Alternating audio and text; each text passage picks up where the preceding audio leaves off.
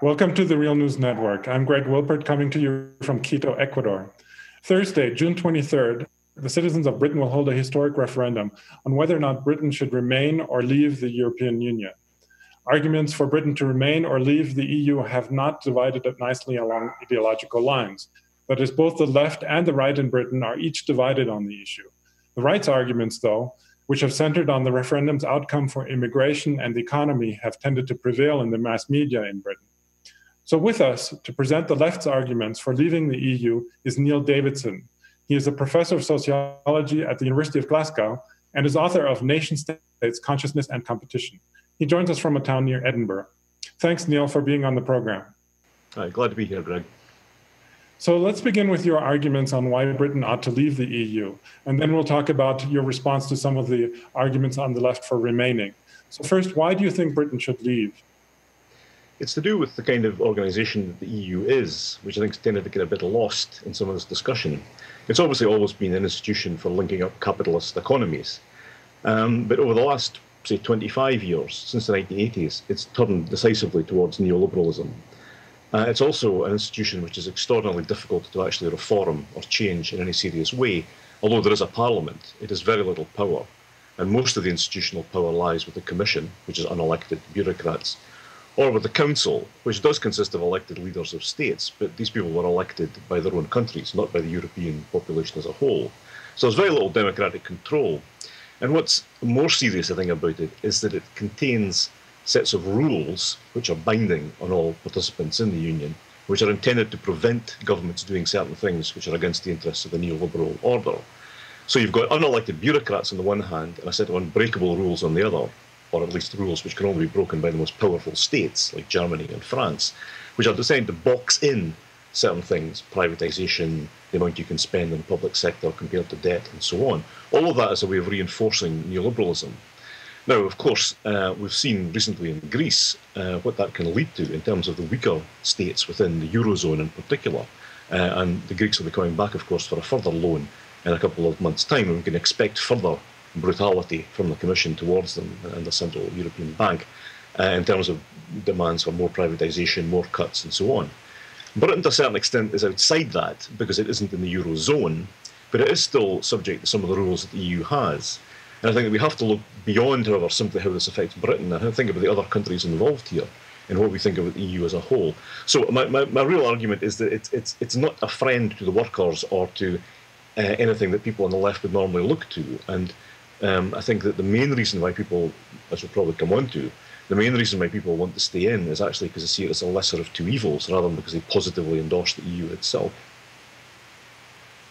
Well, that's certainly, I think that's exactly one of the arguments. I mean, when you hear some of the arguments coming from Labour Party leader Jeremy Corbyn, they focused on the social benefits that the EU helps guarantee in the face of a Tory government, perhaps, such as equality for women or guaranteeing the right to strike. And so also the unions seem to have supported, to a large extent, the remaining in the EU. And then some also have argued for remaining in terms of the argument about that it would prevent a rightward drift of the EU or even the dissolution of the EU. So let's look at each one of these arguments one at a time. I mean, you seem very skeptical about the argument that there's any kind of social benefits, that there's some kind of protection for workers that the EU provides. What's your response exactly? I mean, is there really no protection, or is it just not worth it? Well, there are some, but I mean, you've got to look at how the different aspects which do relate to workers' rights came into being. Like everywhere in the capitalist world after World War II, the overall tendency of the predecessors of the EU now was broadly social democratic, Keynesian, state interventionist, and so on. But as the world economy has shifted towards neoliberalism, it's shifted with it. So you've got historic rights that are built in, that were really established very early on in the 60s and very early 70s. You've some rights which were used to kind of lure in the labour movements and the socialist parties in the 1980s, particularly under the period of Jacques Delors. And then you've some which were established by Germany in the early, at the behest of the Germans particularly, in the early part of the 21st century to establish a so-called level playing field, although it's obviously worse conditions for some of the weaker states. But this is over. I mean, there's no more rights coming down the pipeline. And many of the legal decisions of the European Court, the so-called Viking and Laval decisions, have prioritised the movement of capital and the movement of services across state borders to those of the workers' rights to collectively organise. So what you get now is a sense of a very basic level of rights, which in many cases, including Britain actually, the individual nations have superior rights to the ones offered by the EU, including things like holiday pay in Britain, for example. It's also true that in many cases these rights were established by struggles of workers well before the EU picked them up. I mean, equal pay for women in Britain was established by striking women at the Dagenham Ford plant in 1968. It wasn't established by the EU. So a lot of things tend to get credited to the EU that actually were achieved by individual nation states and their labour movements, in which the EU sometimes picked up, sometimes didn't. So I think there's an awful lot of exaggeration about this. But even the rights that do exist, these are not what the EU exists to do. I mean, these are in some ways peripheral rights or things that, well, any state gives some concessions to workers at some point. That doesn't what the central core of what the EU is about is. And as we see the greater depth of neoliberalism take hold, then I think these rights are under a lot of attack from within the EU itself. You also have to remember that in many ways the EU acts as an excuse for individual nation-state governments to do what they would want to do anyway in terms of attacking workers. And they simply say, we've got to do it because the EU tells us to.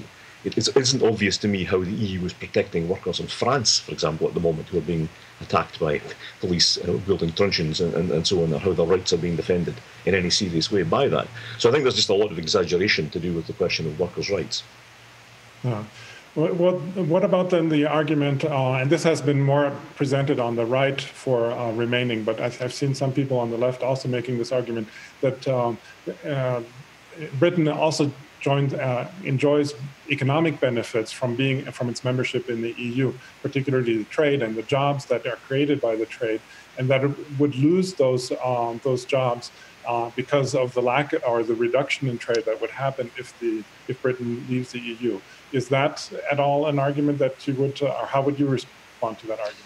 Well, I certainly think that the majority of British capitalists want to stay in the EU, which would make you wonder why socialists want to defend that. I mean, they see it as in their interest to be in the EU, partly for ease of access to markets, partly because the City of London is used as a kind of offshore boarding point for many capitalists to invest in the European Union from London.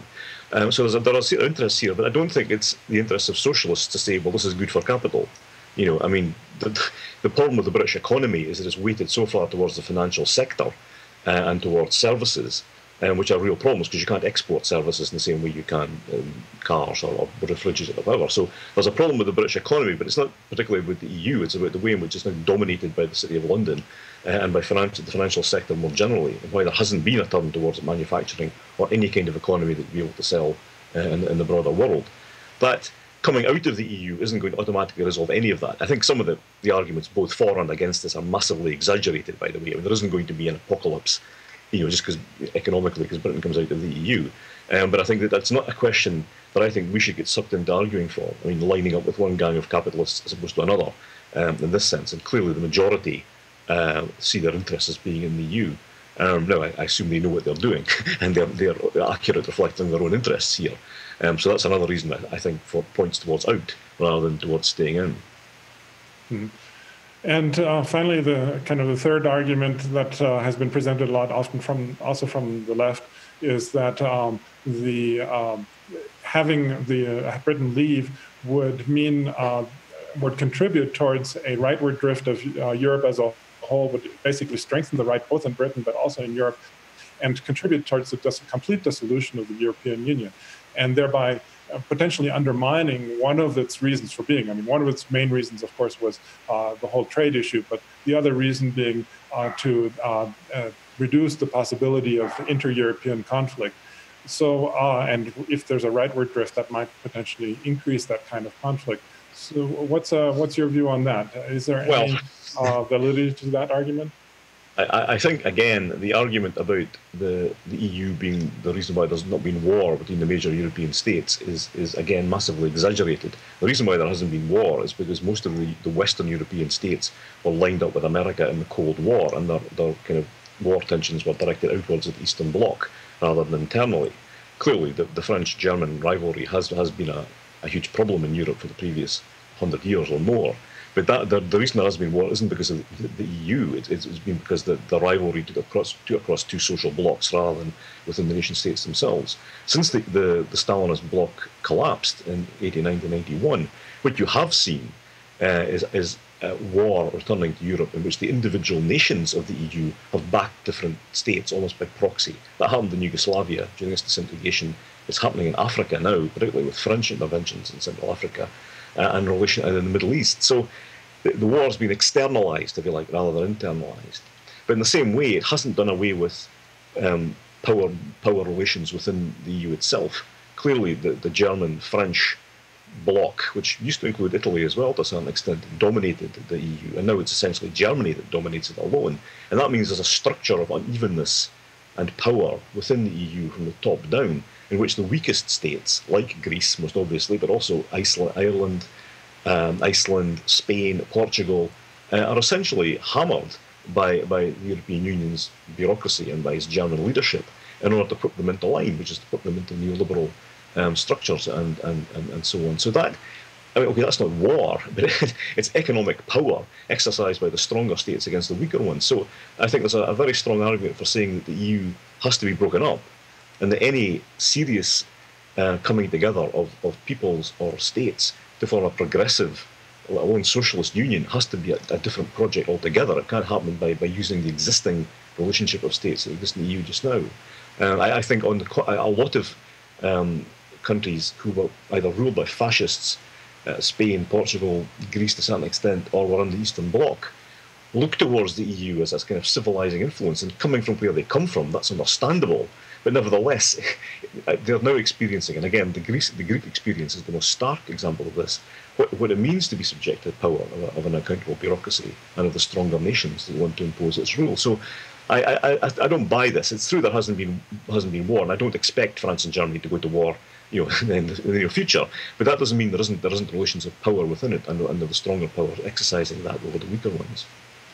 Just to summarize briefly, the argument on the left and on the right, particularly on the left, seems to be to a large extent about whether or not it's possible to either reform the EU from within, or to completely let it dissolve and start something new, which is what seems like, which is basically what you're arguing for, right? Is that correct? Yeah. Thanks again, Neil, for joining us. It's a really interesting conversation. We'll see what happens tomorrow in the vote, and we'll probably come back for further analysis. Thanks so much again for joining us. Thanks, Rick. Thank you. And thank you for watching the Real News Network.